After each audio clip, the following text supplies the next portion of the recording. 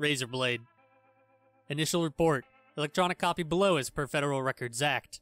UIU File 1998-017. Codename Razorblade. Summary. Suspect with irregular abilities allowing him to cut off and reattach body parts without adverse effects. Working as freelance industrial spy and saboteur. Currently believed to be in the custody of organization, the Foundation. Suspect description/capabilities. Name. Unknown. Alias. John Smith. Irregularity cross-reference. American. Biology. Human. Spy. Physical description. Sex. Male. Height. 70 inches. Weight/build. 160 pounds, medium. Race. Native American. Hair. Black. Eyes. Brown. Identifying attributes. Missing final joint of right ring finger. Capabilities. The subject is an average-looking Native American male, capable of controlling body parts that have been cut off of him. So long as the body part is cut off, rather than injured by other means, the separation is painless.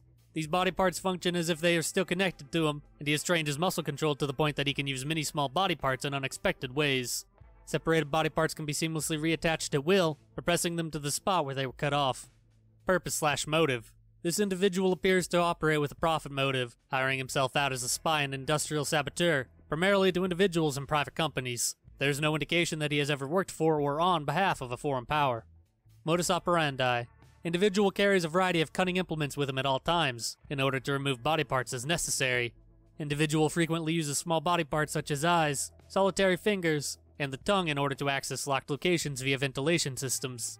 Individual also uses larger body parts such as hands or intestines to kill at a distance via strangulation. Behavior.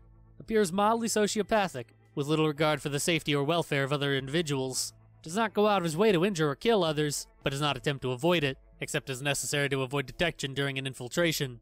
Fluent in English, Spanish, and Navajo, but frequently pretends to only speak Navajo when being interviewed/interrogated. Primarily operates in the American Southwest, but has also been spotted in New York City and London. True name is unknown, but primarily uses the name John Smith or variations thereof. Evidence. A. Human fingertip.